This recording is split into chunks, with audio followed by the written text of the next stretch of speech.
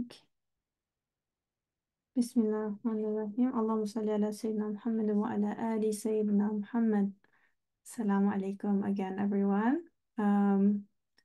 So last week, actually I'll start from the beginning. We're studying the 29th word.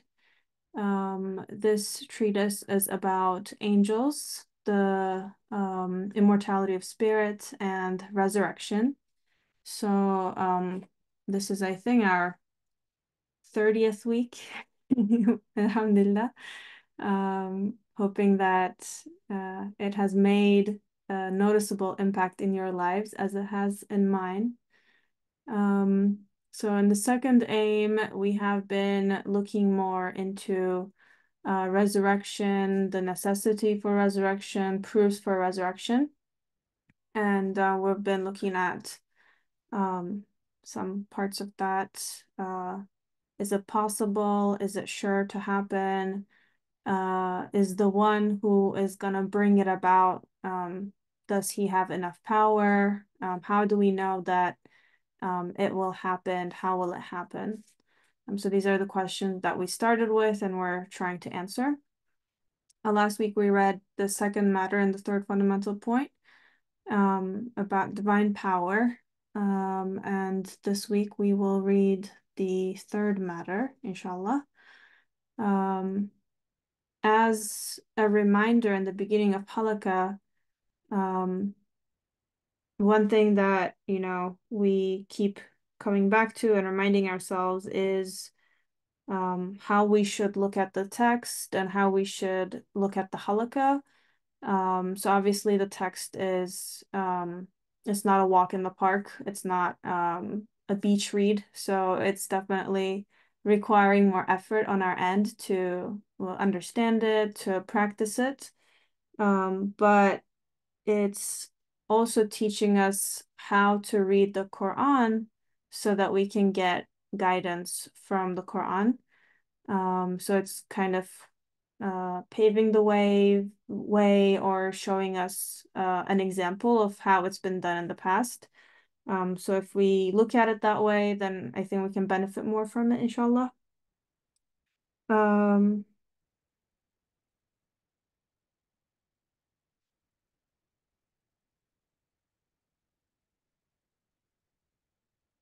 Okay, so another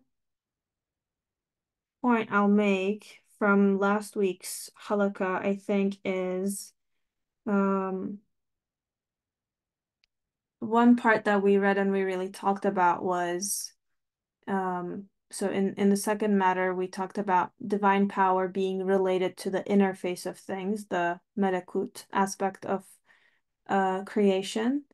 And we're looking at the mulk aspect and malakut aspect, which has been kind of our study with the 29th word. And another thing that we focus with receiving nur is realizing our need for connection with the malakut aspect of creation. So realizing that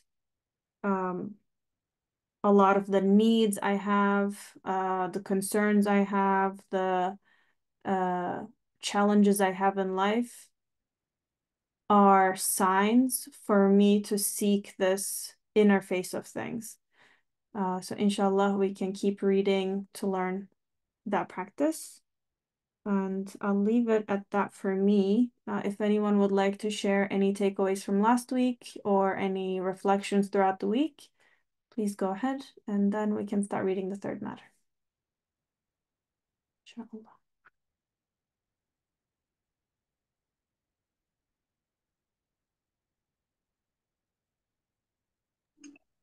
I think I was reflecting on one of my orchids, which had dried up and it was almost woody, and I was giving up hope on that.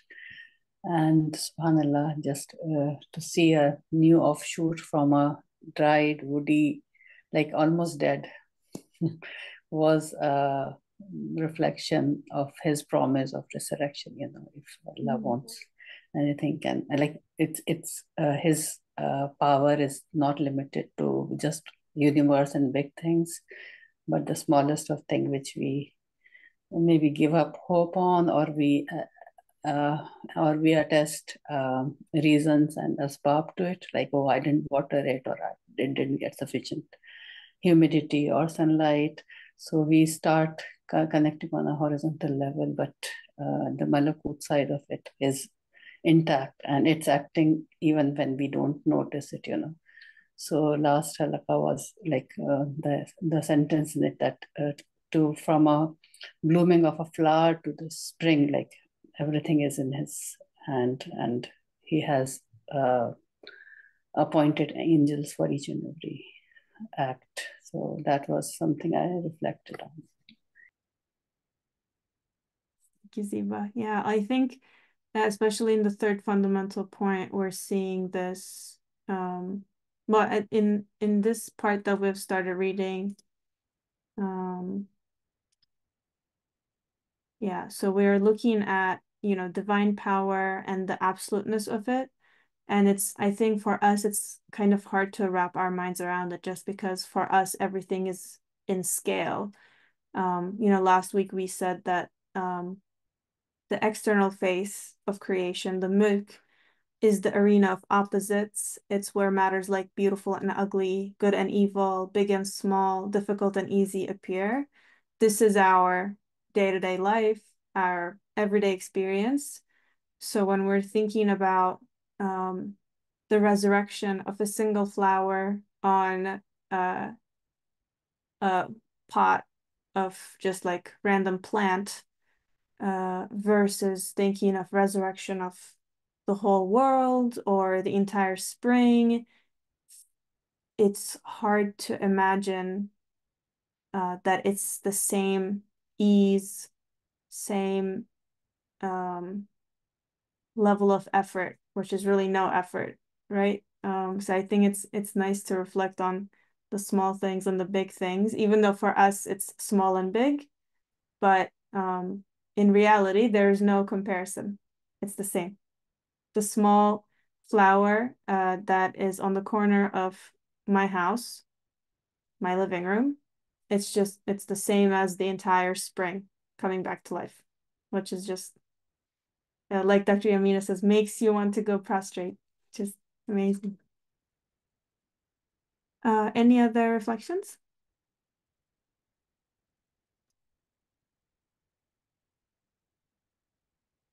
Okay, if not, we'll start the third matter. Bismillah. Third matter, divine power's relation is according to laws.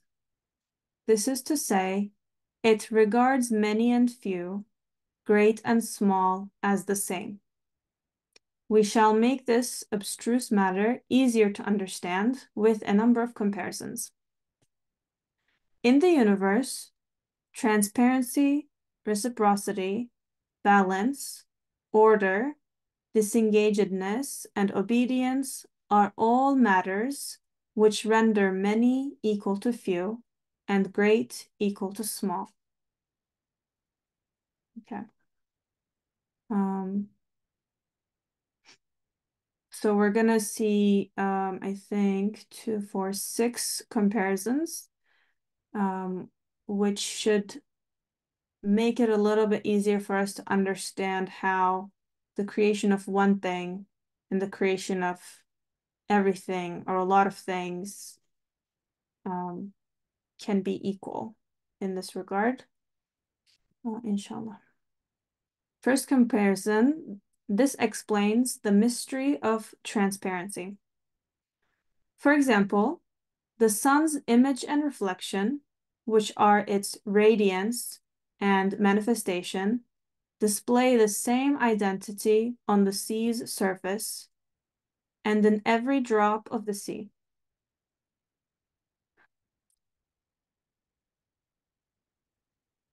If the globe of the earth was composed of varying fragments of glass and exposed to the sun without veil, the sun's reflection would be the same in every fragment and on the whole face of the earth, without obstruction or being divided into pieces or being diminished.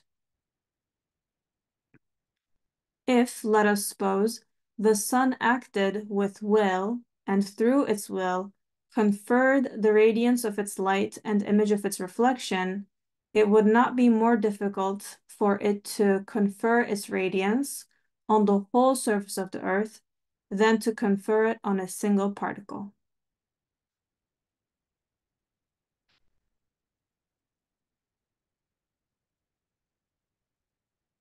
So I think the imagery of things reflecting on the sea's surface is one that we see a lot in Imam Nursi's writing. And I think it makes a lot of sense. So if I'm thinking of sunlight, and if you've been to any body of water recently, you'll see that on each little bubble or foam on top of that water, there's a reflection of the light of the sun. So here, what I understand is that reflection showing up on 100,000 million billion bubbles doesn't take away from the sun's radiance, but it reflects on each of them without obstruction or without being divided into pieces or being diminished. So this is one example where we can see that many things are being acted on without the source being diminished, and also all of that reflection happening at the same time. Dr. Yamina, would you like to go comparison by comparison here, or should we read all of them first?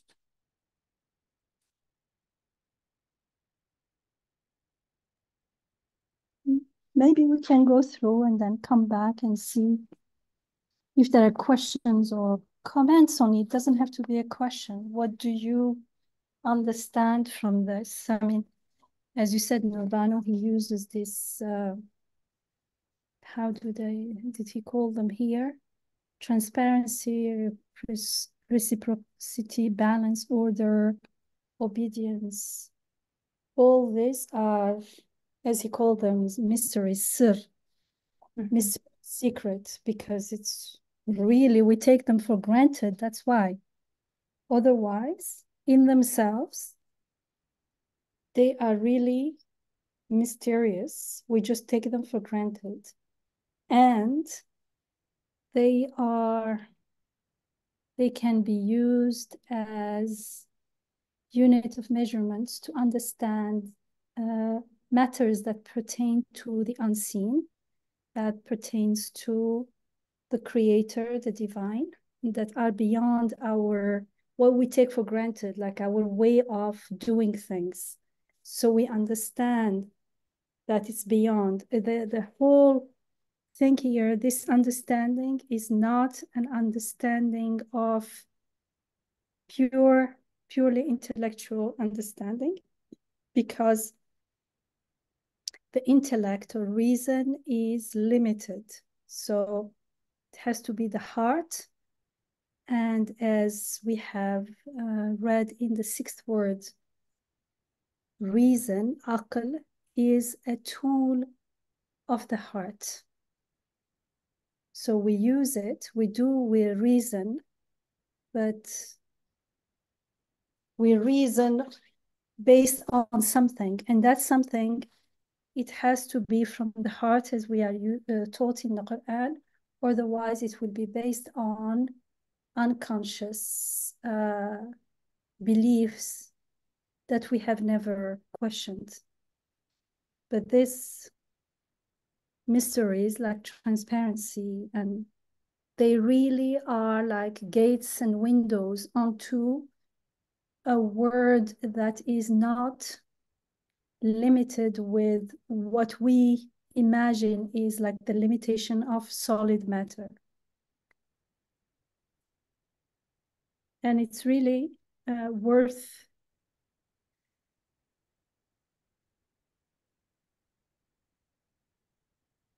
not trying, but striving to follow what's going on here. Why is he using these? They're not even like metaphors, but they are like tools to make something that is very far, make it close. Like, you know, you have a microscope, or for something that is far, a telescope. All these laws can open doors to things that our heart, I wouldn't use the word understand, but can accept, even if they are beyond our imagination, because we cannot explain it, but much of our life is not explainable. It's only experiential, like a tree coming out of a seed, a fruit coming out of the tree, like Ziba was sharing with us. All these things, they are just experiential. There is nothing that explains this. And we need to become familiar with this and accept that this is our reality. And it is a wonderful reality, because it we start seeing exactly, that's the Malakut. The Malakut points to first the meaning, and then there is more. That meaning looks to the beautiful names of God, to life, to things that cannot be contained in this material, limited, transient, fleeting world that we often get stuck in, as if that's what life is about. And deep down we know it's not, and that's why we feel something deeply missing in life, and we can't find a true grounding or a true purpose or true meaning. So let's carry on, inshallah. Bismillah.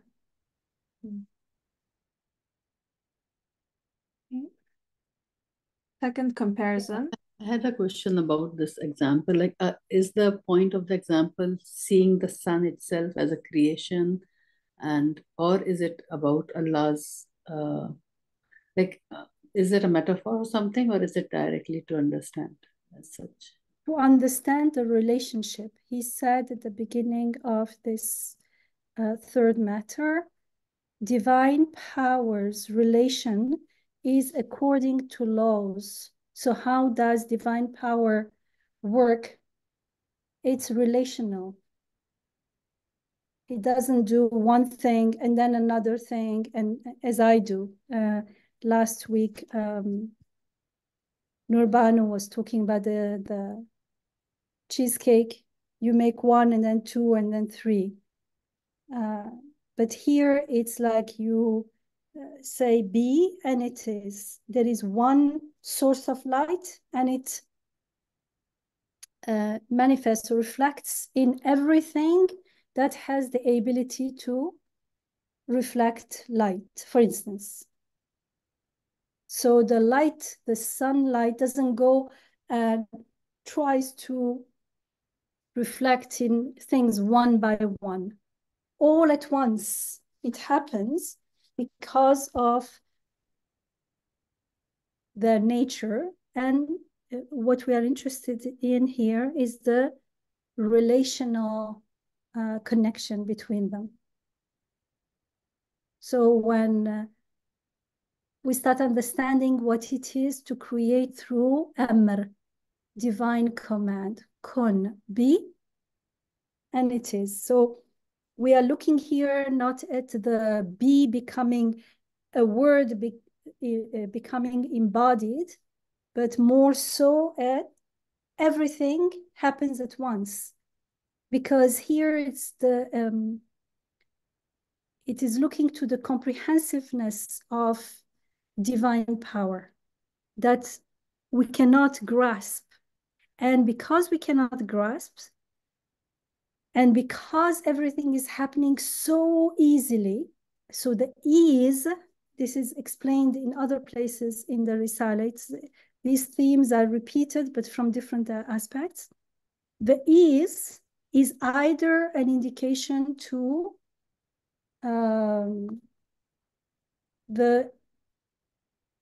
absolute power, the comprehensiveness of the power. But when we are in a state of heedlessness, we don't experience it as a sign of this power is all encompassing.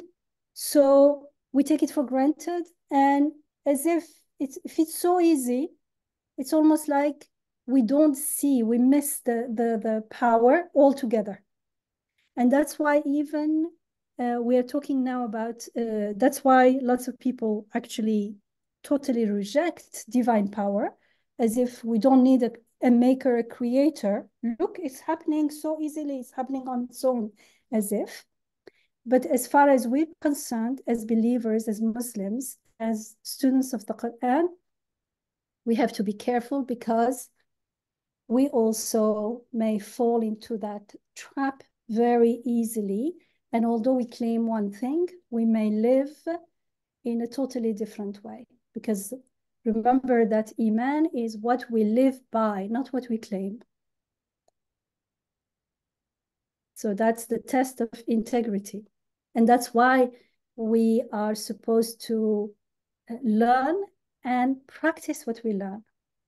And if we start practicing what we learn, then, for instance, reflecting and staying with the awe and the power that is so comprehensive, that it's happening so easily, we have to soak it in. We have to stay with it, because otherwise it's very easy to forget it. So it's here, it's about how divine power's relation is according to laws. And what it means, he's giving all this, I don't know if we can say metaphor, because he's like a comparison. It's a comparison between, can you see how the sunlight reflects everywhere? Well, now you can use this as a telescope to an unseen reality, that divine power acts on everything at the same time.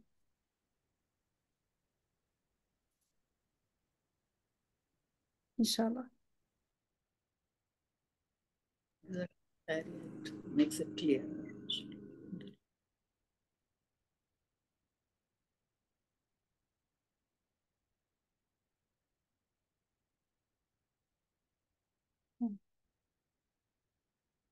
So as we're reading the comparisons, we should look at them as telescopes and see where they point us, I guess. Second comparison, this concerns the mystery of reciprocity. For example, let us suppose there's a vast ring composed of living beings, that is, of human beings, each holding a mirror. At its center is an individual holding a candle.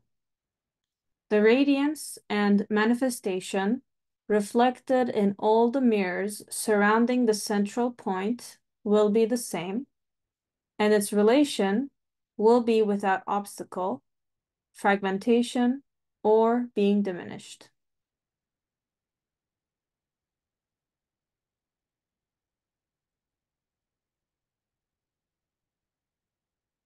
I think for me, I have a hard time distinguishing this from the first one, because I feel like we're looking at a similar concept. There's someone in the middle, and there's a circle or like a ring of people around this person, and they're holding mirrors. And if the person in the middle is holding a candle or a source of light, that is reflected in each of the mirrors that the people in the ring are holding. So I'm not sure how I'm supposed to understand reciprocity here as different from transparency.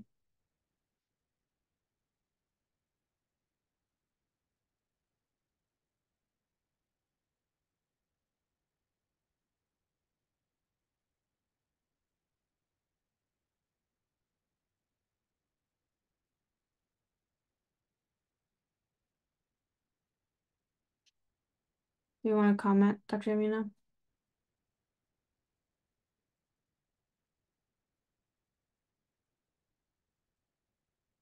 I mean, from one aspect, it is similar. It's just how we're looking at a different, we're looking at it from a different perspective. In the first one, just a second.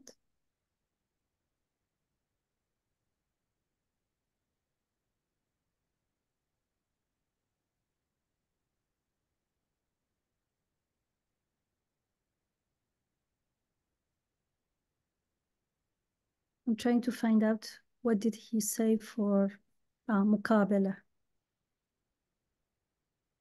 سر.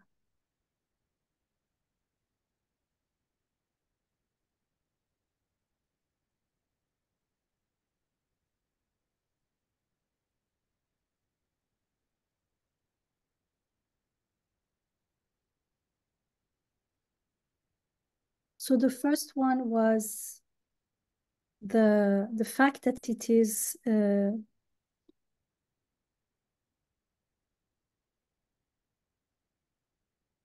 how do you say, reflecting. Transparent is not really reflecting. Why did it says here شفافية, in fact, so that everything is reflecting. So the fact that things have been created that have that ability, things that are drop-like or glass-like or mirror-like are going to reflect. So if they have that quality, they are going to reflect the light as it is. In the second one, it's not about, it's already building on, it's reflecting, but at the same time, it's reflected, the reflection will be the same, and its relation will be without obstacle, fragmentation, or being diminished. So he's building on it. There will be the fact that they all have a mirror, unless the mirror is, one is bigger and one is smaller, actually the light comes as it is. It won't reflect less light. It won't, there will be no fragmentation. Nothing will be, so they all have the same relationship to the light in the center. So it's all about reflection, but it's building on it.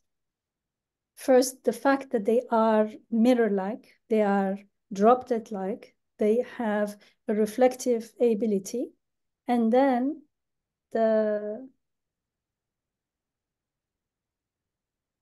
how do you say, the distance, for instance, doesn't matter. They all reflect everything without any obstacle, fragmentation, or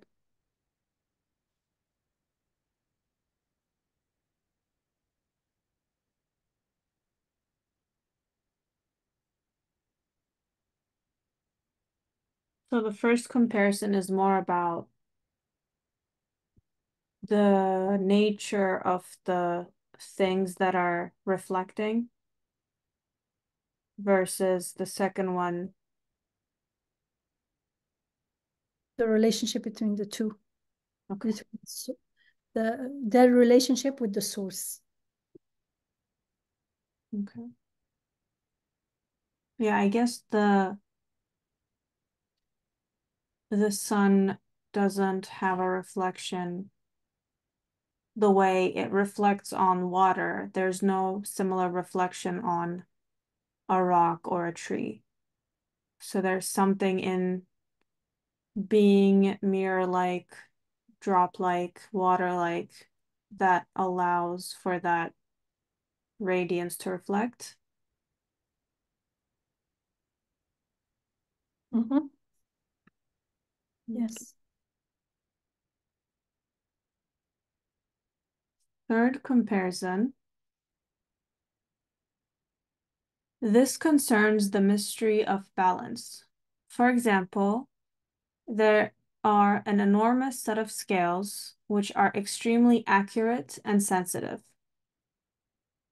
Whichever of two suns or two stars or two mountains or two eggs or two particles are placed in its two pans, it will require the same force to raise one pan of those huge sensitive scales to the sky and lower the other to the ground.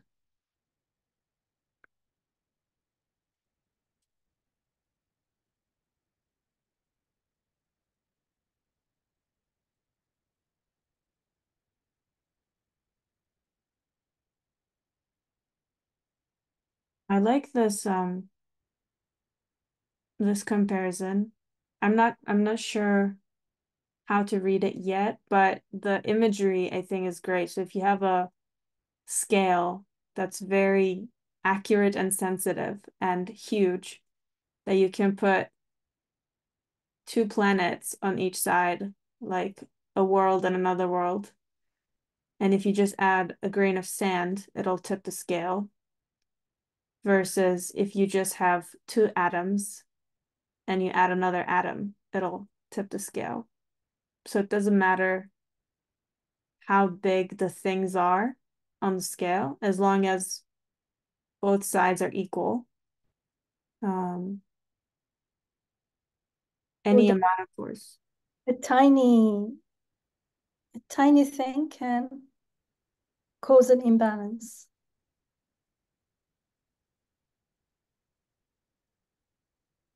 So is this, how should we, okay, should I come back to it? I don't know. I feel like each one I'm just like, oh, what's this a telescope for now?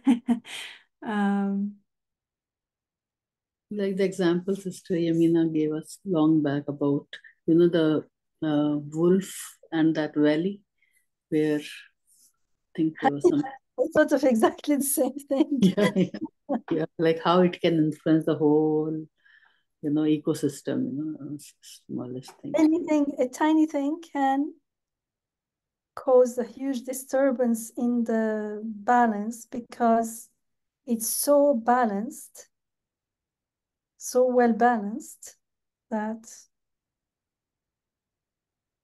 because the balance here includes huge things. He's saying, or two eggs, like small or big, doesn't make any difference because you are, well, we are talking about disturbing the balance. But if it means there is the mystery of the balance here is that it needs a huge power to keep all these things in balance, whether it's two eggs or two mountains. For us, for two mountains, it takes a lot of power, but two eggs, we take it for granted. But because it's a law,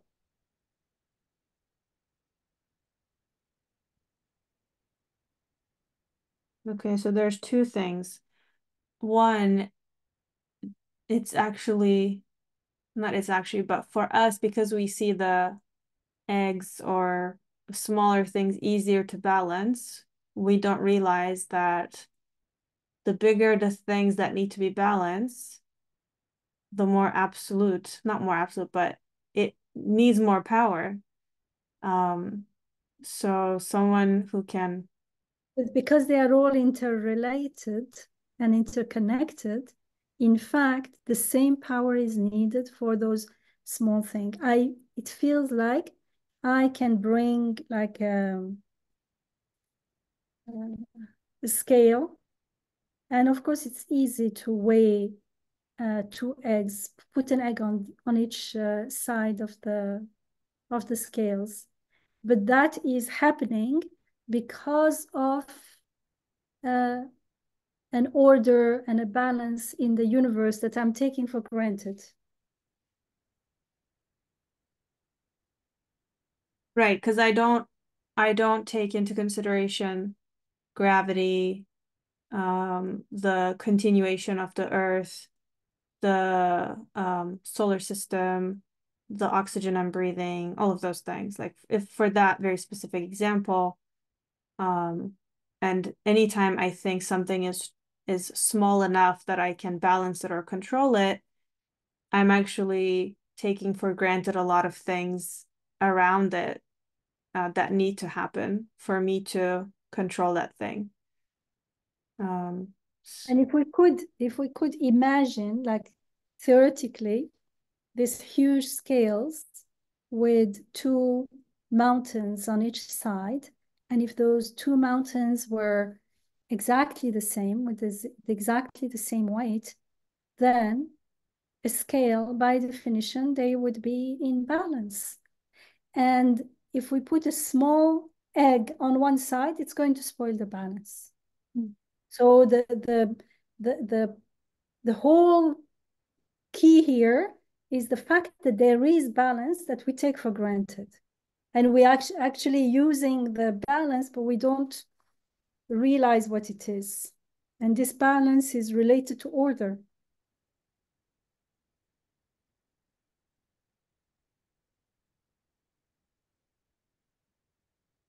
Yeah, I feel like we only really understand it when we mess up the balance.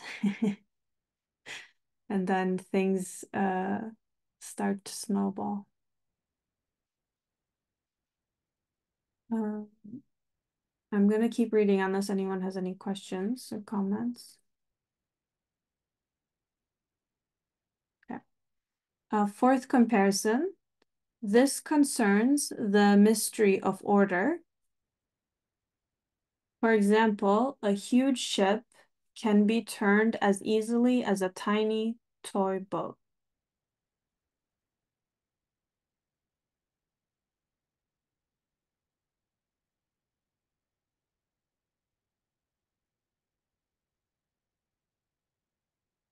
Is the easily for us here?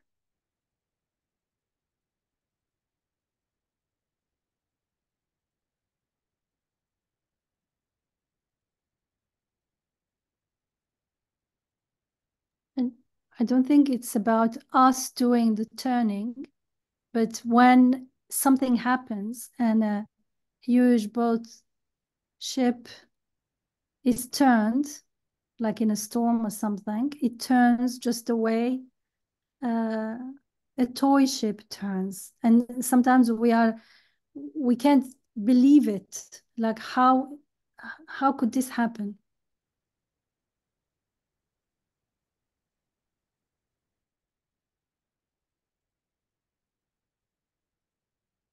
I guess when you think about those kinds of experiences, people also mention like looking at it from afar when they're looking at a tsunami or something. They're like, the ships looked like boats because they're just coming in with the wave and turning or going upside down. And if you're watching it, it looks like that shouldn't be possible because those ships are normally huge. But they seem so inconsequential in that sort of event. Fifth comparison. This concerns the mystery of disengagedness. For example, a nature disengaged from individuality regards all particulars, from the smallest to the greatest, as the same and enters them without being diminished or fragmented. The qualities present in the aspect of external individuality do not interfere and cause confusion. They do not alter the view of a disengaged nature such as that. For example, a fish, like a needle, possesses such a disengaged nature the same as a whale. Or a microbe bears an animal nature the same as a rhinoceros.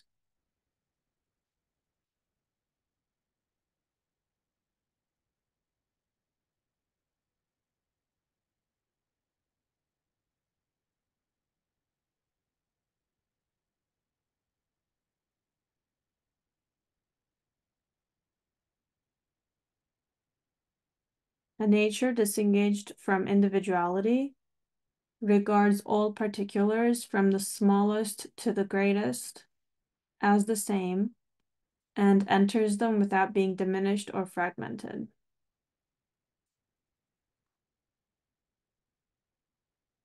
I think our sister Yamina gives the example of water entering each and every organism, plant, and acting as it should act according to their need. I think this field is the same example here. It doesn't change the amr. It acts as it's supposed to be acting in plant, in animal, and a human being. It doesn't act different. Like it acts according to the need of the.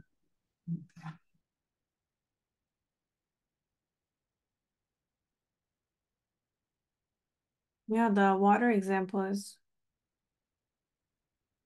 interesting. We were talking about that over the weekend too in our event at the DCA. I was thinking of this like maybe more abstract, like the idea of humanity is like Sarah's little baby is just as human as she is, just as human as Dr. Yamina, just as human as my next door neighbor.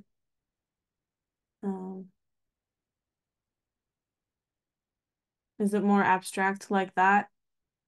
I'm not sure. Here, the word nature is more like quiddity, mahia. It's not nature like nature out there, tabia.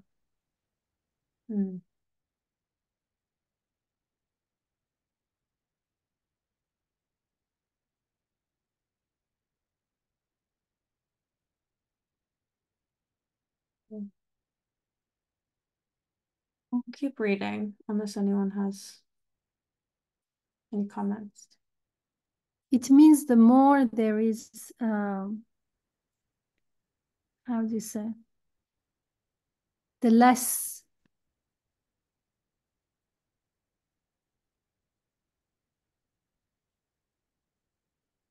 material, let's say, but here he's not talking, he's talking about tashakhus, disengage. It's not easy to translate, disengage from individuality. It like air. The more it is like that, the less the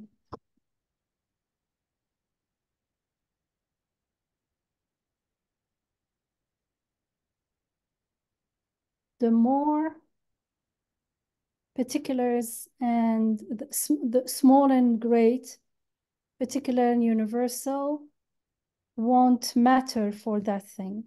For instance, for air, it's everywhere. And it enters them without being diminished or fragmented.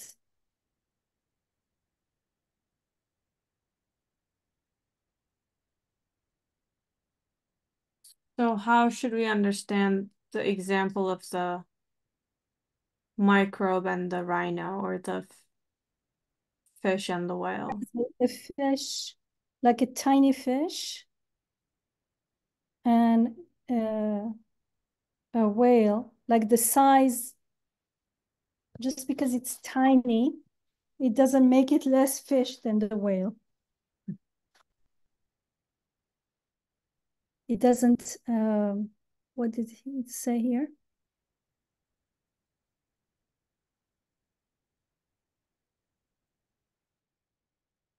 So is the idea like the essence of being a fish, fishness, let's say,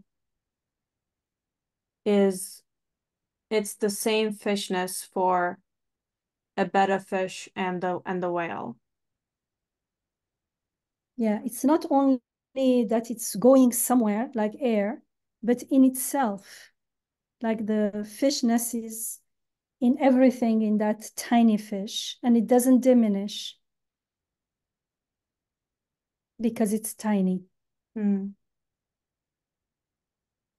I'm trying to read from the original, but I can't say anything about the translation because if they ask me to translate it, I won't be able to.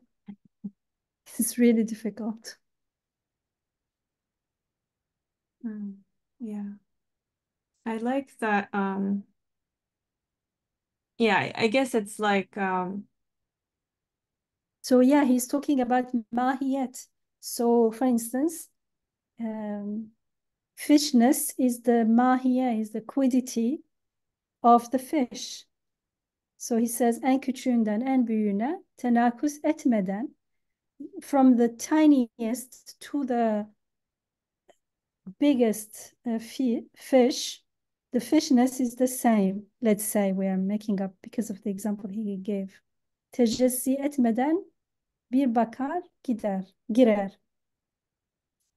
It doesn't get less because the matter, the bodily matter or material body is tiny or less than the other one. And it doesn't increase just because we increase in size, like from a child to an adult. Our humanity does not increase or decrease. And because human being has free will, it's going to increase or decrease according to our actions and our, but we're talking about like being human. yeah, just because someone is taller, let's say, it doesn't mean they're more human. Yeah. And something from outside, you acquire something from outside, does not interfere with that quiddity, with, for instance, you being a human.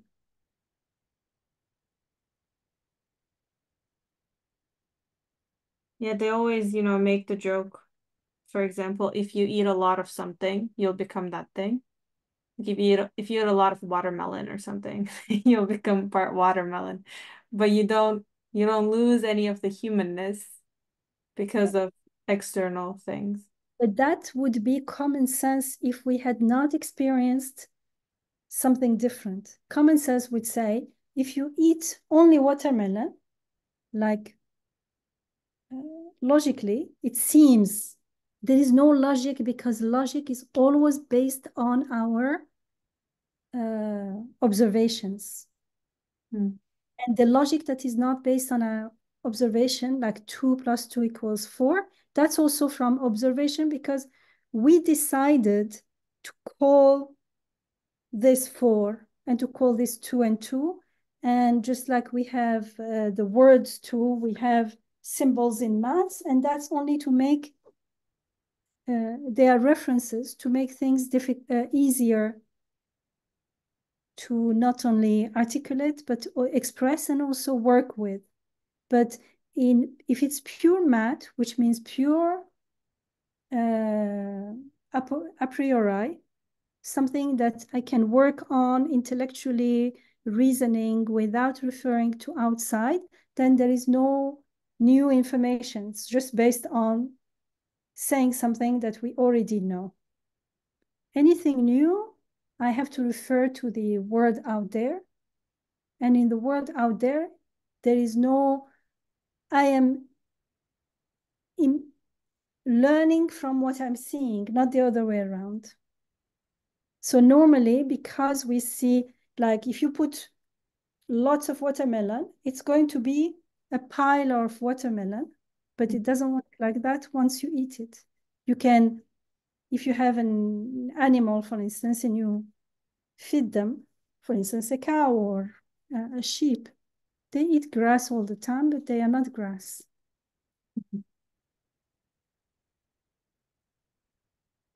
So he says at the end, bir mikrop bir gergedan gibi mahiyeti hayvaniyeyi taşıyor. So that mahiyet, that nature is the animal nature, for instance, does not change.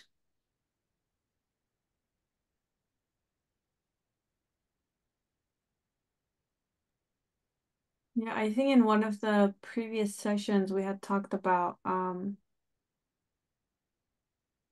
how we shouldn't rely so much on our um like intellectual reasoning to make sense of the world, because if you had shown someone who had never learned before or who had never seen before a tree, and you just showed them a branch and you said, "What do you think comes out of this?" They would never in a million years guess that these tiny uh, balls of sugar that is super watery comes out of the branch. So um, yeah, when we think of, yeah, the chickens eat bugs, they don't become bugs. I eat watermelon, I don't become watermelon. It seems funny to say that, but um, that sort of logic is what I'm using for most of my life. But there are things that I have just gotten used to that I should start questioning. We How take come? the miracles for granted. Those are miracles of power that we are witnessing day in, day out, all the time. And we are so, like, we take them so much for granted that we are not amazed. We're not even surprised because we think, of course, I know. We give them names, as it says in the Quran. Just because we name them doesn't mean that it is less miracle. Yeah, like call it digestion, and then poof, watermelon becomes energy. Well, how? How did that happen? Um, yeah.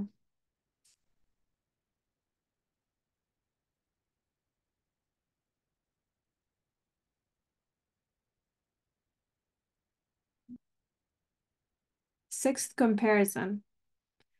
This demonstrates the mystery of obedience. For example, a commander causes a single private to advance with the command forward march, the same as he causes an army to advance. The truth of the mystery of this comparison about obedience is as follows. As is proved by experience, everything in the universe has a point of perfection, and everything has an inclination towards that point. Increased inclination becomes need. Increased need becomes desire. Increased desire becomes attraction. And attraction, desire, need, and inclination are each seeds and kernels, which together work with the essence of things, conform to the creative commands of Almighty God.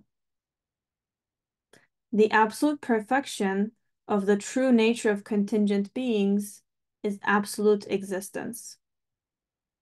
Their particular perfections are an existence peculiar to each, which makes each being's abilities emerge from the potential to the actual.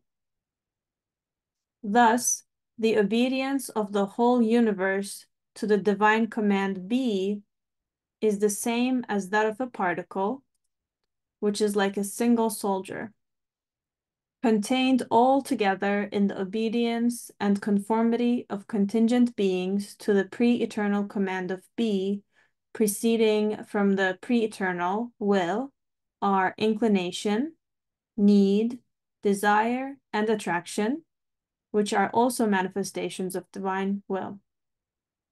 The fact that when subtle water receives the command to freeze, with a refined inclination it may split a piece of iron, demonstrates the strength of the mystery of obedience. If these 6 comparisons are observed in the potentialities and actions of contingent beings, which are both defective and finite and weak, and have no actual effect, Without doubt, it will be seen that everything is equal in relation to pre-eternal power, which is both pre-eternal and post-eternal, and creates the whole universe out of pure non-existence, and being manifested through the works of its tremendousness, leaves all minds in wonderment. Nothing at all can be difficult for it.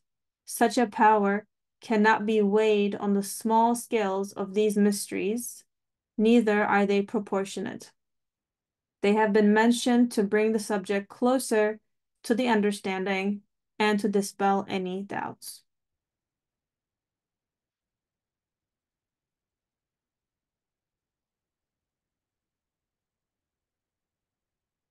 So this desire, attraction, need, inclination, we talked about previously in the 29th word, if you guys remember.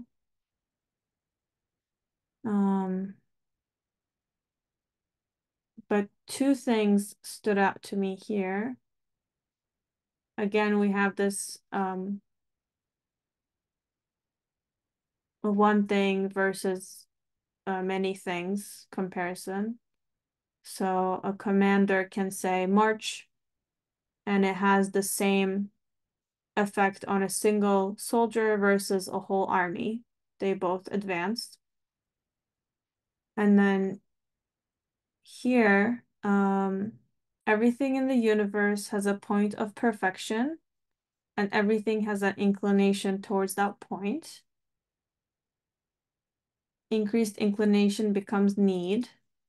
Increased need becomes desire, and increased desire becomes attraction. And all of these things together with the essences of things conform to the creative commands of Almighty God. Okay, then the absolute perfection of the true nature of contingent beings is absolute existence. So contingent being is like us. Our existence is not necessary, right? So one way that we have been describing our creator is to say, you know, his existence is necessary. Wajibul wujud, I guess. Oh, go ahead, Dr. Amina. Did you want to say something? No, it was a mistake. So what I understand from here, and going back to the resurrection bit, if everything in the universe has a point of perfection and is, inclined towards that point, perfection for something like us who are contingent would be absolute existence. So going from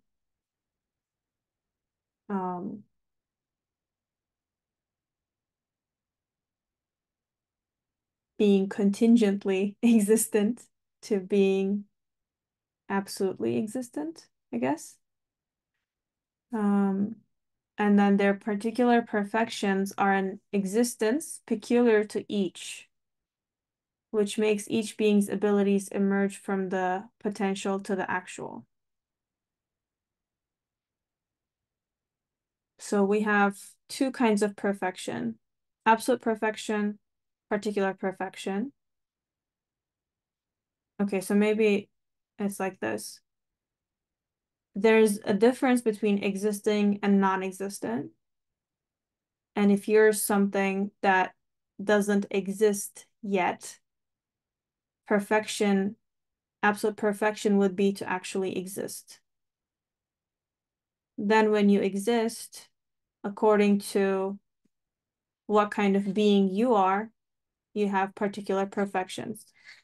So for a human being, that perfection looks different than for a cat, than for a plant. And they have these potentials which emerge into the actual. Okay, thus the obedience of the whole universe to the divine command be, kun, is the same as that of a particle, which is like a single soldier.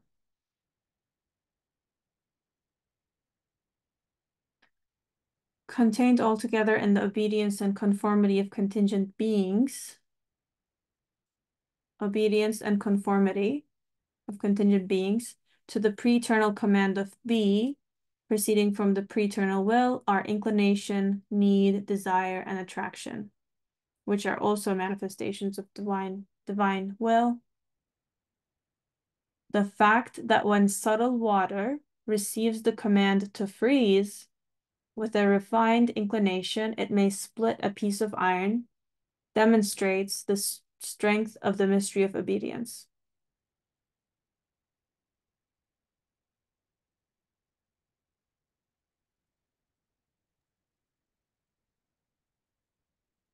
I think this sixth comparison needs to be contemplated on. It's very important. All the others were to build on this, because if he started with this one, we would not. So the other four comparisons were to prepare us for this.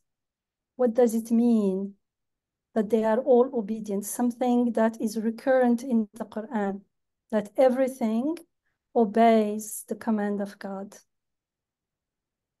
So here, for instance, since we talked about the watermelon, when we see a watermelon seed, we know that this is a potential watermelon. And we know through experience, through observation, that if you want to have a watermelon, you have to follow the steps. And those steps is to sow the seed, and the seed has an inclination to be a shoot, and then there will be leaves, and then flowers. I had thrown some melon seeds together with the melon how do you call it? The skin and everything in the earth to make it a little bit, was too clayey. So I was throwing everything in it, but it's not like a compost thing. I just throw it immediately and just cover it with a little bit of earth. And some of those seeds grow, and now those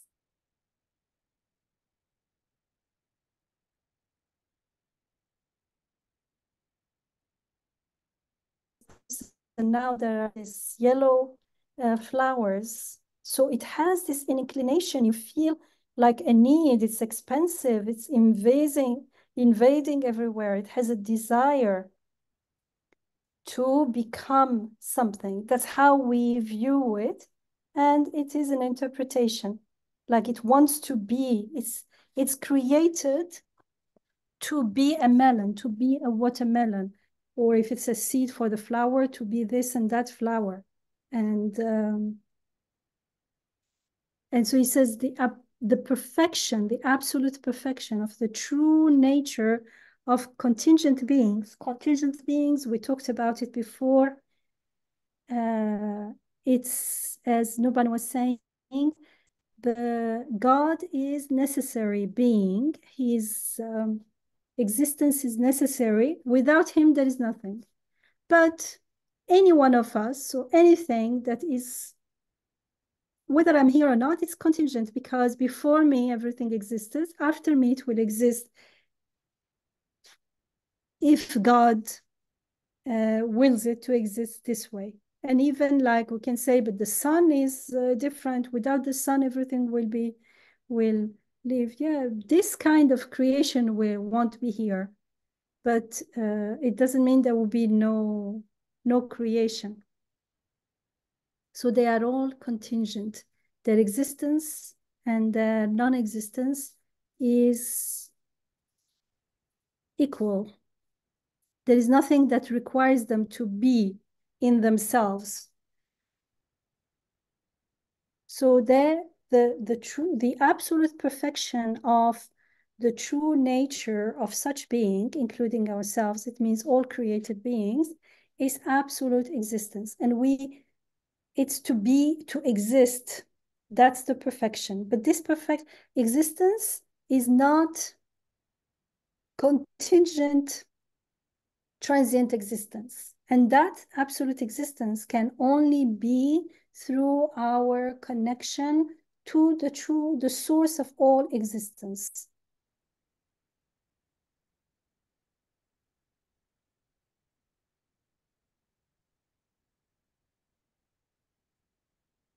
So in a way, we can reread the 4 comparisons as ways to understand how everything obeys the divine command of be. Be, and everything is. And we see it as also in there as a dynamic, we see the be in a dynamic process. Everything is going, there is rububiyah. Everything is being perfected from a seed to a watermelon with the seeds in it, and a watermelon that it expresses the divine power and the other beautiful names of God much more clearly than the seed. The seed on its own, if it was not in connection with the plant, with the flowering plant, with the growing fruit, it wouldn't mean anything. So it's all in there, that process that is speaking of glorifying the beautiful names of God. And that's how they are attaining absolute perfection. Because although, as we are told in the Quran, the material side, the mulk side, is perishing, will perish, is perishing.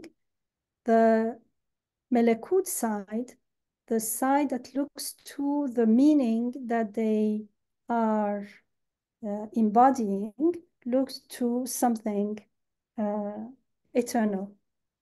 And this is also very important for us to understand, because we are the only beings or creatures that, when we don't understand or we don't surrender to this process willingly, we understand and choose and therefore intend to surrender willingly, we first we feel like we're struggling. There is no ease, there is no flow in our life. We feel unfulfilled. And even if we find our true desire, we will feel unfulfilled because it is not connected to a lasting source, a lasting purpose.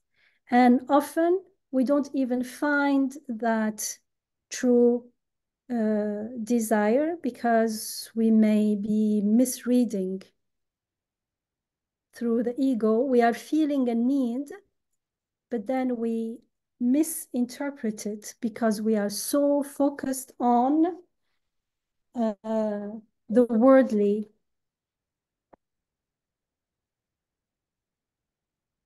So here when he says this inclination, increased inclination becomes need becomes desire, becomes attraction. This includes human beings, and it's very important for us to be aware of what's going on within us, and instead of either struggling and fighting with those things or embracing them but trying to fulfill them ourselves, if we learn to surrender and listen and follow we can call it the guidance, or we will be taken step by step. It reminds me of the story of Yusuf alayhi salam, how he's just following. It feels almost like he's passive, but he's at important breakthroughs. He's very, very active, but he's not active. He's not pursuing something obstinately. He is waiting to be guided, to be inspired. And once, because he has that awareness, when something comes, clearly it is coming by divine will, then when the king offers him the position, he puts his conditions. He's not like, oh, I was in, he was in prison. Now he's just happy to be out and he is given a position. I will accept your position with all your conditions. Just take me out of here. No, he comes, I'll come out when you accept my conditions, because he's totally aware that everything is happening by divine will. And that's why in Surah Yusuf, Surah 12, repeatedly we are told how he is a muhsin, someone who lives in the presence of God, who is aware that whatever is happening right now is happening by divine will. So when he lives in that dimension, let's say, from the ruh, he's in direct contact. He's perceiving the malakut directly. So he is not stuck in the mulk. The mulk is the realm of contrast, the realm of opposites, the realm, because that's how it's the contrast that are the signs, the ayat, that guide us beyond to the malakut.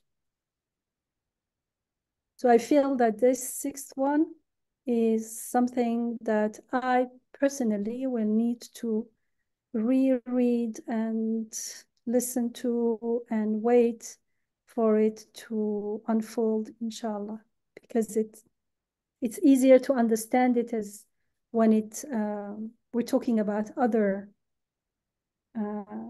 creations, other beings, but how does it apply to me? Because sometimes, lots of times, we are not in a state of conscious obedience. We need to be consciously make the decision to obey the divine command. Inshallah.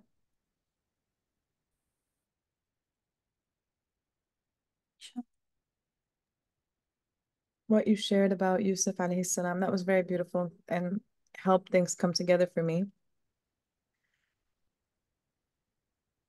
Because he was aware of the mystery of, I'm not sure exactly which one it is, but the truth of existence unfolding around him, the mystery of be and it is. The patience was such an active internal process until, like you said about, not leaving until his conditions were followed. And it reminded me of the sensitive balance, the extremely accurate and extremely sensitive balance, because most of us, including myself, act from haste and react from haste and completely disrupt the balance. And that huge disturbance of the balance is so evident in all of the resistance that you feel, or like you said, everything that you just said of. And it's all because we are not doing what we were made to do. We were not, we're not using the faculty to really discover the truth about how things are made. And first and foremost, in ourselves and in the immediate sphere, in our homes and things like that. I think it's easier to look at the tree or the ocean and really reflect on the incredible, awe and the mystery of be and balance and perfection, transparency, and to really see like, wow, like this is, you can, I feel like those messages become more clear, but perhaps because and I loved Yusuf's example, alayhi salam, we do react from so much haste and building on what we talked about at the end of last week, forgetting that our feelings are also part of his mulk, yani, completely disrupts the balance. That's a huge disturbance of the balance when you forget that your feelings are part of the mulk. And that we should pause and read them instead of hastily react from them, and then which disturbs the balance even more. So this is a good homework to pause with, to slow down, read it again, and then inshallah we can share our reflections in the contemplation group. Inshallah.